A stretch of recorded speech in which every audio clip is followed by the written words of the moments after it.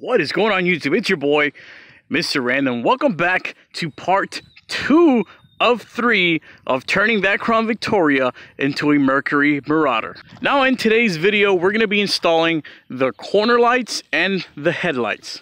And as we get closer, you guys can see I already have the Marauder bumper. It's already here, but it is not fully hooked up. That bumper is nowhere even close to being rigged up the way it should be.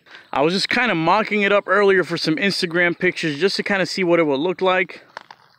So for today's video, you guys will get a little treat because you will see, you'll get maybe like a 90% idea of what it's going to look like when it's complete. I'm still missing the fog lights for the bumper. It's not fully mounted on the side yet, so it's not fitting exactly. And I'm missing the Mach 1 chin spoiler. Now you might be looking at these and wondering, hey, something's missing, and I'll get to that in just a second. But the reason I decided to make this part 2 and not just include it with part 3 and make it a 2-part series is because there's actually a method to installing the corner lights and the headlights. It's nothing like the Crown Victoria, and I figured you guys will definitely need as much details, as much help with this as you can get. Now the reason you're only looking at 1 headlight and 2 corner lights is because the company where I ordered these, they effed up and they only sent me a 1 damn headlight. I already contacted them, so you guys are going to get the after look. When I'm done installing these, I'm only installing 1 headlight and 2 corner lights, but it's going to be enough to show you guys how to install it on your own car. But when I'm finally done with them, by the time you're seeing this video, you'll see both of them fully installed. Alright guys, and this video is going to be a perfect opportunity to show you that it is mandatory. There is no way around. You need a Marauder or Grand Marquis header panel in order to do a Marauder conversion. Number one is the grill is completely different. The grill for the Marauder is a lot wider. Therefore, if you use a Crown Vic header panel, the Marauder grill will not fit. Second of all, if you notice on this headlight, you see where the bolts attach, the 3 bolts. On the Marauder header panel, you have for your 3 bolts to attach.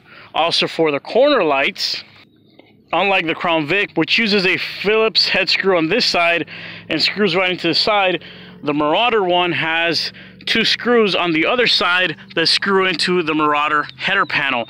So like I said, it is impossible. There's no way around it, no matter what anybody says.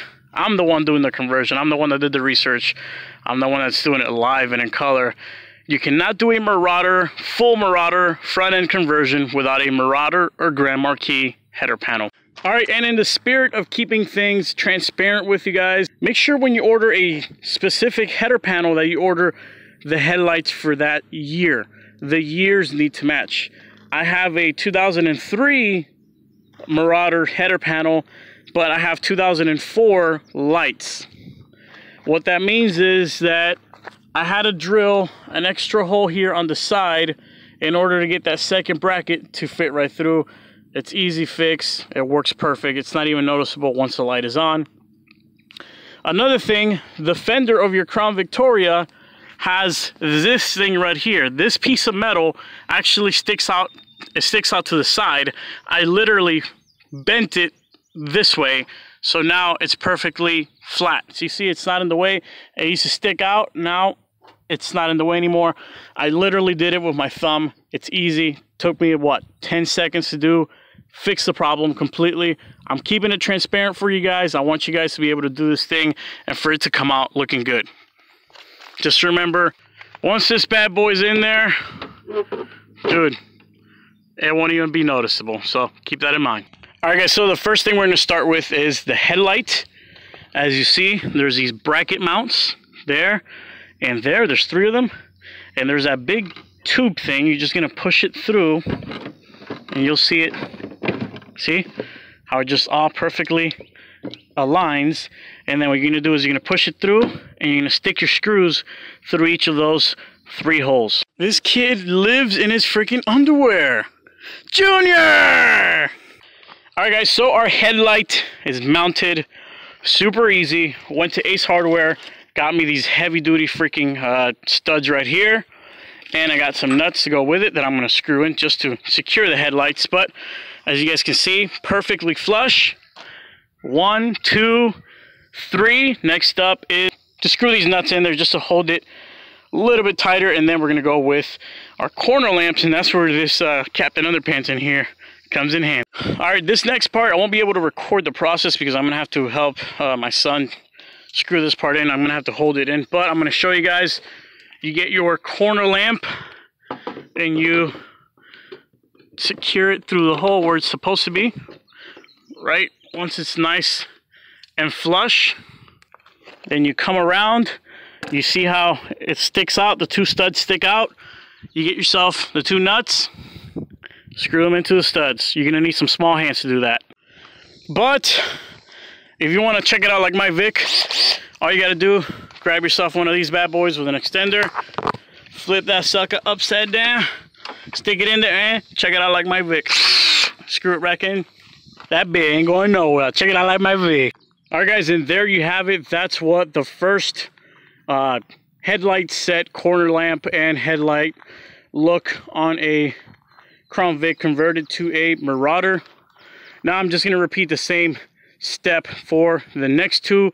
I gotta wait like 3 or 4 more days to get this headlight again for that side.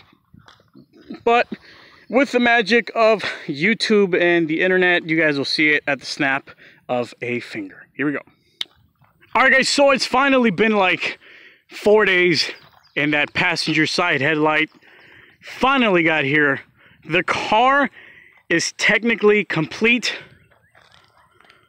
If you notice, I actually did end up installing the bumper all the way exactly how it's supposed to fit. But I'm still missing that Mach 1 chin spoiler, so I will be leaving that for part 3.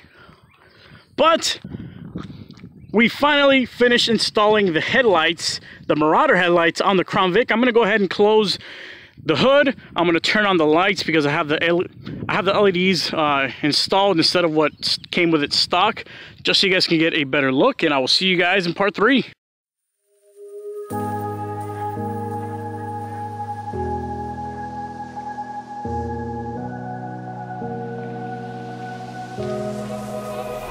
Run free and dive into the sky. Hear the wind crying